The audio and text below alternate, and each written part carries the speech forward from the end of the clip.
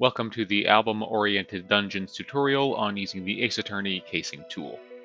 This is a neat little program that allows you to create your own Ace Attorney style games, just in a little Windows interface here.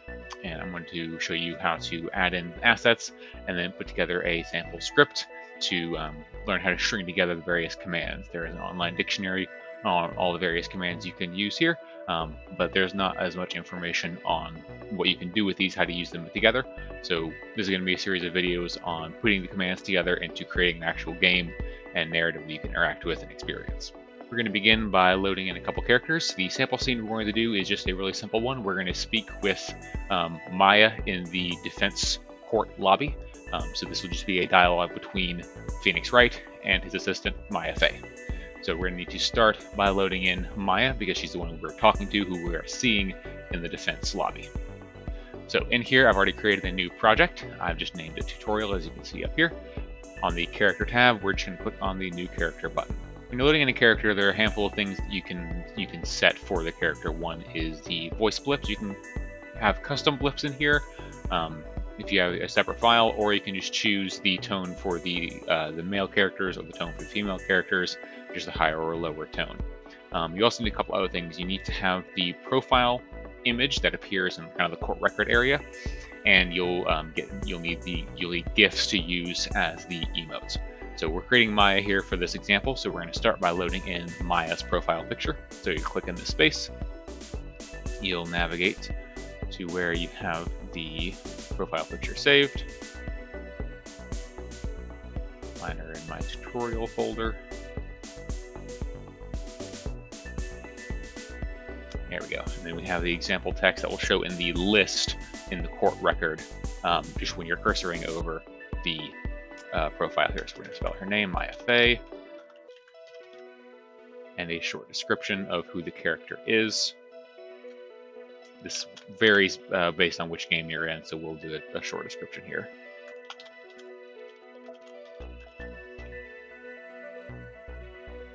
And the name as shown in the editor itself. This is also going to be how you're going to refer to the character in the command lines. So while you may appreciate the specificity and precision of having the character's full name spelled out, as you repeatedly create command lines for load character and display text, it may be obtuse if you're going to spell out the entire the character's entire name every time you're going to reference them. So I'm just going to refer to this character as Maya within the editor itself.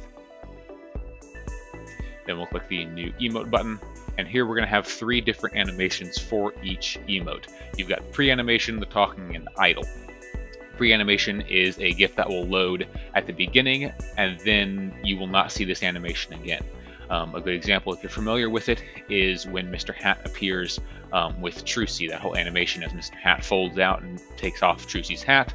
That is the pre-animation. It plays, you see it happen, and then it does not happen again.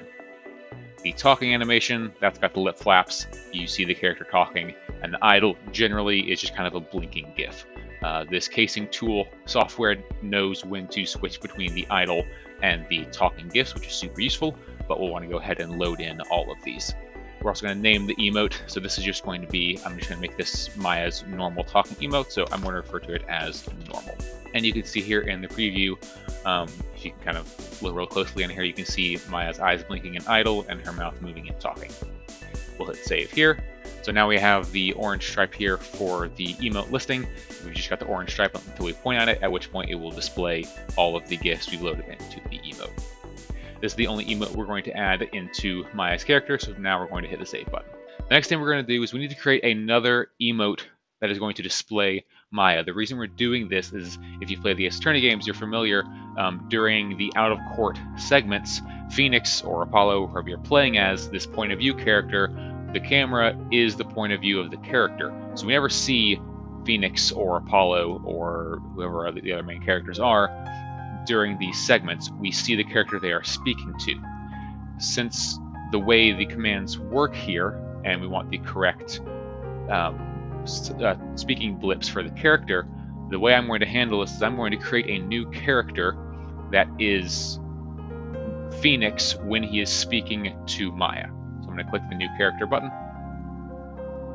The name here is Phoenix.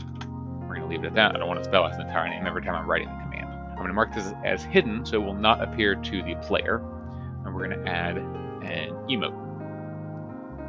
Actually, I'm going to handle this is I'm going to have just the one character. So this is Phoenix Wright talking in case 1. And the way I would go about this is I would have this character of Phoenix Wright store all the animations that animations of the people he's talking to in the first case, and then a separate character with the people he's talking to in the second case, and so on and so forth.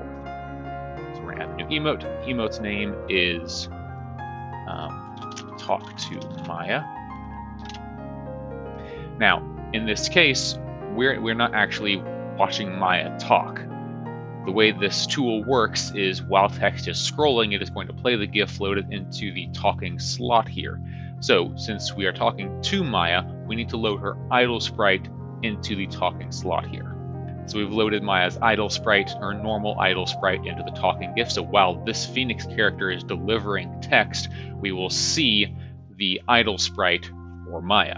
Now, with the assistant characters, you might want to create a separate emote based on their different reactions. For example, there are cases where Maya or Trucy has a surprised reaction, or maybe kind of a stern reaction, or a sad reaction, while Apollo or Phoenix talks to them, in which case we'd want to load in a separate emote that is the idle GIF of the appropriate reaction for the assistant while the POV character is speaking. We're also going to need to load in the same GIF as the idle animation, so that when text is not scrolling, we actually do still have a sprite displaying. So now we have the idle sprite in both the idle slot and the talking slot for this character that we will load into the game and onto the scene when Phoenix is talking to Maya.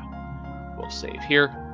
We're going to mark this as male because Phoenix is talking, so we want those low voice blips. But he's talking to Maya, so that's why we're using Maya's sprite rather than Nick's sprite.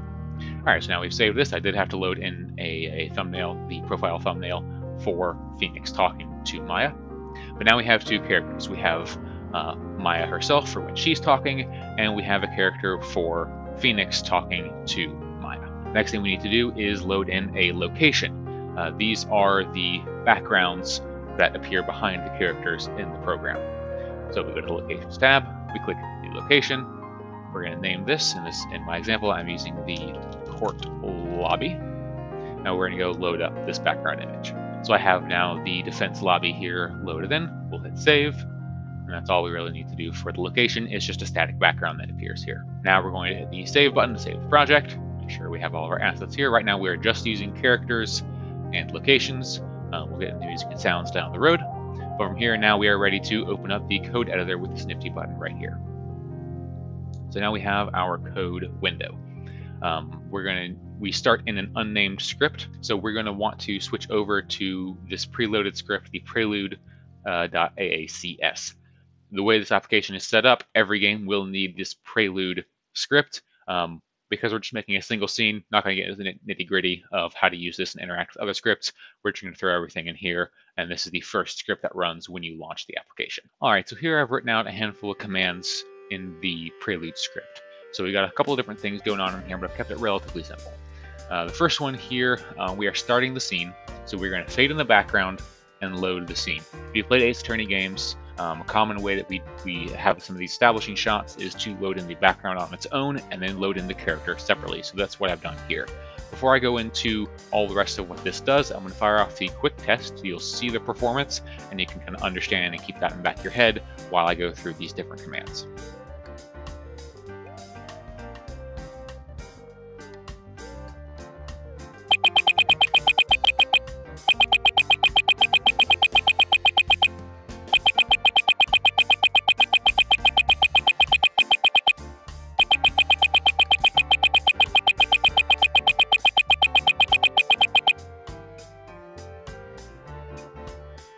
So we begin by loading in the blank court lobby scene. Now, the fade in commands need to appear before the load scene commands, otherwise they don't mount correctly.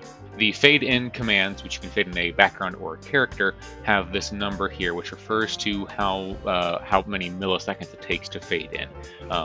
I prefer about 1500 milliseconds for backgrounds and about 2000 for characters. The default is 1000. Obviously, there's no kind of set in stone rule here. It's whatever you think works best for your situation. There are a lot of variables you can put into the load scene, and this is going to be maybe one of the biggest commands you're going to use or get the most mileage out of. Every time you want to change the characters, you're going to use a load scene command. So every time someone else is talking, you're going to use load scene. Every time someone's got a new emote, you're going to use load scene. But we begin by fading in the background 1500 milliseconds. Then we tell it to load the scene court lobby. Since I've only specified court lobby here, it's going to load in just the background and nothing more. I then have the pause command with the same counter as the fade in background. What this does is it tells the program to wait for whatever this time span is before processing the next instruction. I've set these to match, so we just get the load in and it's fully loaded in before the next thing happens. So the background fully loads in before we start fading in the character. So we fade in the background court lobby, we wait for that to finish, and then we fade in the character and load the scene court lobby. So we keep the same background and we load in Maya's normal emote. So the structure here is the location, the character, and the emote. The false here, that refers to some stuff with pre-roll or pre-animation emotes, whether or not you play them or you wait for them to complete, that kind of stuff. Again, we wait for the full fade in to complete, and then we go to display text, another one you'll be getting a whole lot of mileage out of. So you get display text. This right here fills in the name of the text, or the name of the character on the text box. This does not determine who is speaking. The character loaded in the scene is always the one speaking. So this is why we have the two separate characters. We have Maya when she's talking, and then we have Maya when Phoenix is talking to her, so we can get those different voice blips. So the text box is going to say Maya. We could have it say Maya Faye if we wanted to. I didn't specify that. And then we have the actual text that is being read over the dialogue. The falses here refer to some more variables, which we're not really touching on in this video. We'll get to those later. One thing to note about text is that you cannot use semicolons in the text, even though we've got the quotes here, even though this is just being text that is being displayed on screen. If you put a semicolon in here, it will not run. We then go to the break line. You'll be using this a whole lot. This forces the player to acknowledge whatever's on screen. It's hitting that next button on the touch screen. So if you don't have this, if you have two back-to-back display text command lines, as soon as the first line finishes, the next one will begin scrolling without really any time to process. There are cases when this is used. For example, Wendy Oldbag, when she begins rambling, there's no point at which those games prompt you to hit next on the text box, because that part of the script isn't really intended to be read closely. It's intended to be kind of flown past the audience.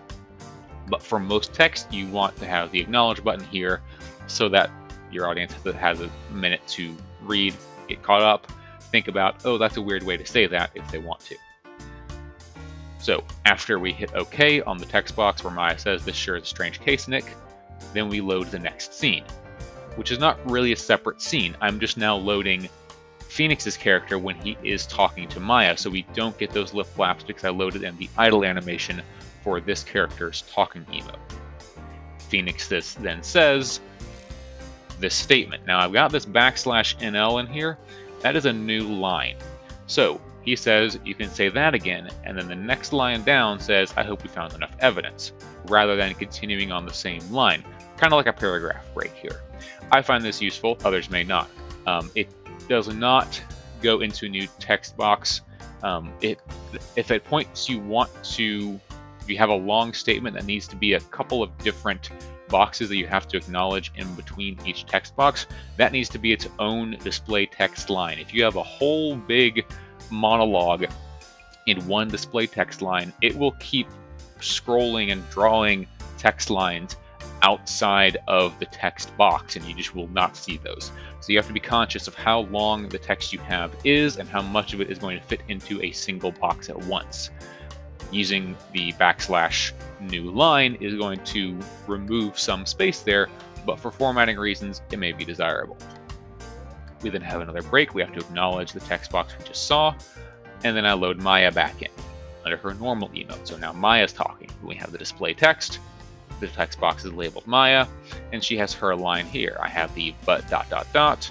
We have a break, we have to acknowledge this, and then she goes on to the next box she has. Now, you may have noticed during the test, this line did not fill up the text box, but I still wanted the break there to acknowledge this first statement, the evidence of the restaurant receipt and the footprints, before moving on to now we have to process these other pieces of evidence, the clown nose and the parachute, and the idea that the judge may not really like these. So separate ideas are going to function better on different text boxes, even if you could reasonably fit them on a single screen. So now that we've gone over kind of these commands, we're going to run through the test one more time, and you can see it all together.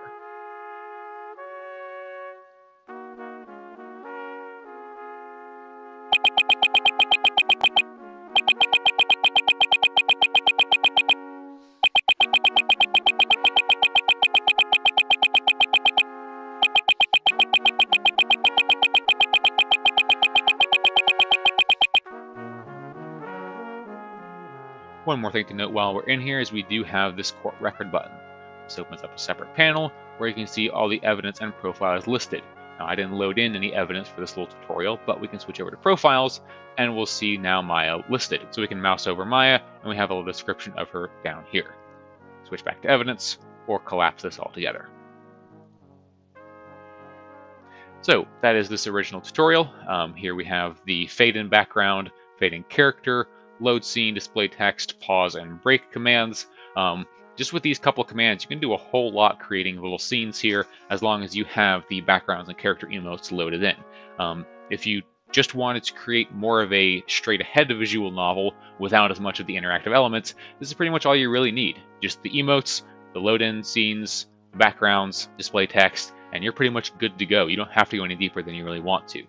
This platform does have a kind of dictionary on the website, so you can go in and look up all the various different commands. And I'm creating this video series because there's not as much information on how to string these together and use the commands together to create a whole experience. So with these couple commands, you can do a whole lot just to create scenes of dialogue. As I dive further into this platform, I'll create further videos on what to do with the other commands and how to use various other components of this platform. But for now, thank you for watching. This has been Album Oriented Dungeons, and I will see you on the next video.